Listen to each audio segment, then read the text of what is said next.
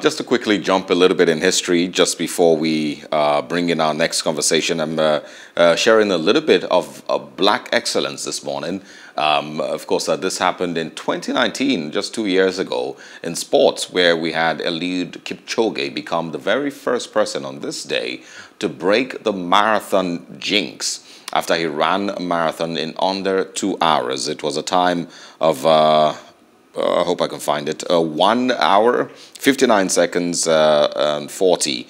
1 hour, 59 minutes, 40 seconds, I beg your pardon. And that's what, he did on this day, a huge achievement for a marathon runner.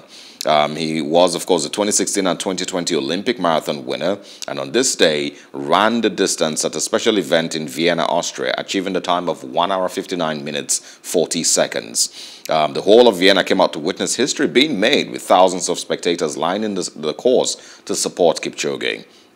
The run, unfortunately, did not count as a new marathon record, as standard competition rules for pacing and fluids were not followed, and it was not an open event. He eventually ran a consistent pace set by the electric timing chair later.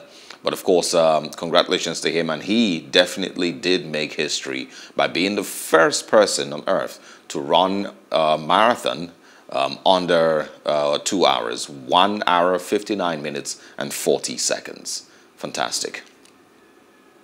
That's just a little bit of history for you today. Stay with us when we come back. Our next first major conversation for today comes up on The Breakfast.